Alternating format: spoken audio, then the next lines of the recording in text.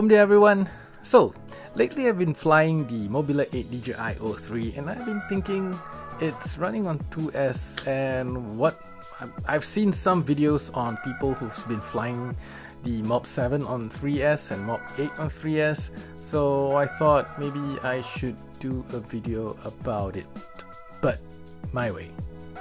So I really love the way this Mobile 8 DJI O3 flies, but it's a little bit chunky and it kind of feels heavy even though it can do the acro maneuver really well.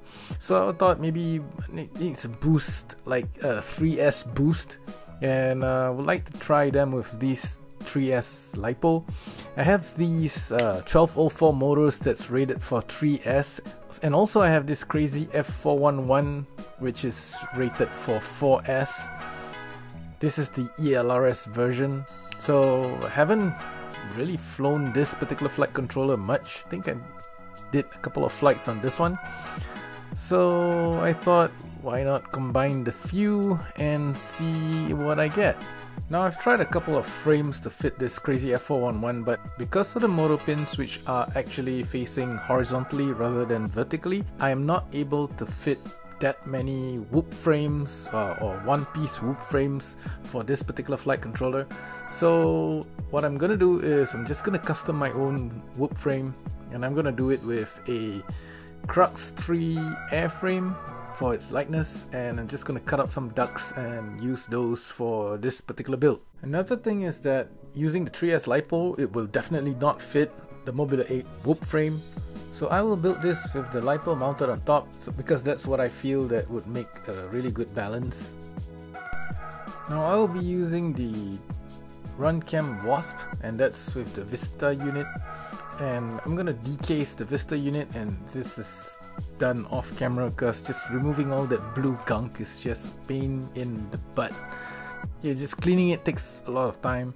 So I've done the cleaning, and what we're gonna do is we're gonna drill out the outer holes, and these are 25.5 by 25.5 holes that's mounted directly on top of the flight controller. And because the crazy F411 has got really tiny solder points and solder pads, so I'm gonna be using my microscope and doing all that solder. So I'm just gonna wire up the Vista into the flight controller, and I'll be using the RX1 and TX1 because RX2 and TX2 is a dedicated UART especially for the receiver, and especially this is the ELRS receiver. So next we'll be wiring up the Vista onto the flight controller and just connecting the wires onto the flight controller. I'm gonna be using this dipole antenna because it's the lightest one that I have, and the other Omni antennas are really heavy and I don't have a proper mount for it for this particular build. And so the rest is just, you know, fixing it all up, just assembling them all together, just making sure that everything is fitted nicely.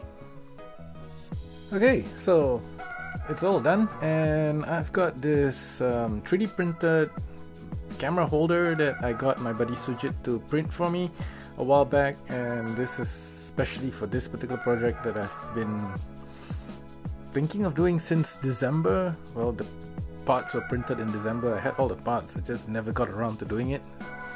So let's put it on the scale and take a look. Right, the weight is at about 117 grams, and that's slightly heavier and chunkier than the Mobile 8 DJI O3, but this is on 3S and we've got the bigger motors. I've done all the setup on Betaflight, and I've unlocked the Runcam Wasp, and it's time to head to the fields.